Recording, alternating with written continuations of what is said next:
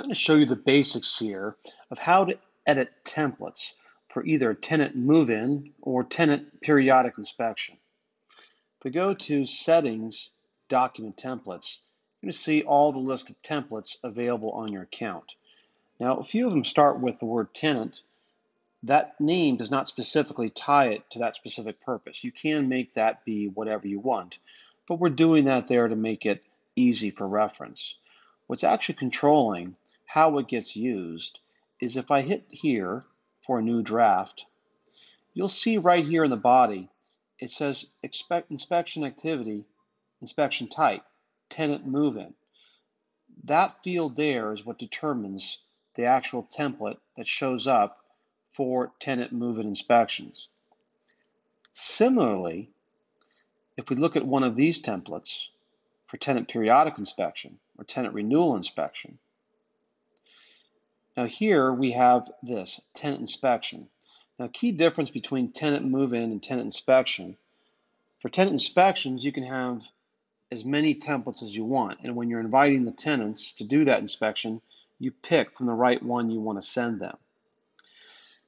Now, if you want to make changes to this, what you're going to do is actually get rid of this field here.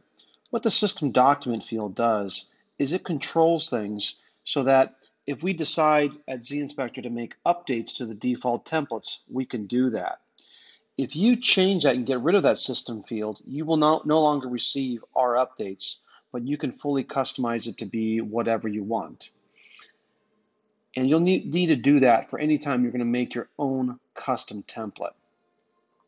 Now, if you want to do a lot of experimenting and a lot of modifying of the various fields, you're going to want to do some testing. And so because of that, how we've set things up with the Tenant Move-In app, it's a little bit more limited. So the tenants don't have access to multiple versions or so forth. They're going to just see one version at a time. So if you're doing a lot of testing, what you may actually want to even do, if you're doing a lot of changes, is under this inspection activity one, I'm going to double click it, and I'm going to get rid of the word tenant. Okay. So if I get rid of that, now hit OK, and I'm going to now write in a new word called test.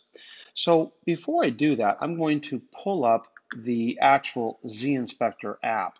So by getting rid of the word tenant inspection, what that did for me is now when I look at my list of templates, okay, so I'm going to look for template and see this here, okay, and I don't see anything called tenant renewal inspection at this point in time, but if I hit publish, okay, and then on my next sync, then I can see that template down there, tenant renewal inspection test. So it's a lot easier to try out things if you're going to do a bunch of changes. Go ahead and try it out right with your zInspector app.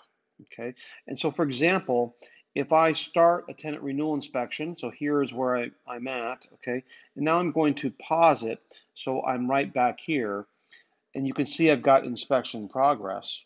Now if I go back onto the website, and let's say I happen to make another change, like, let's say I'm just going to add in something like summary table and now hit publish. What you'll see is a new version shows up here on the zInspector app. And so you can now easily test a bunch of different versions and making sure it's performing how you want it to perform. And then once you're done, then what you're going to want to do is go back to the template editor. And obviously I'm going to get rid of the word test, okay? And I'm going to change that from inspection here to tenant inspection. Okay, so I'm going to hit publish, hit OK, and publish. Now I still have this also tenant inspection test one. I'll get rid of that. All right, and so now let's watch my app again. Okay, and so when I hit, if I sync that, the template disappears. Anything in progress will momentarily still be there. So I delete that. And now that's no longer an option for your zInspector app. Hopefully that makes sense. Now in the actual details of really how all these fields work, we've got different dedicated videos just for that purpose.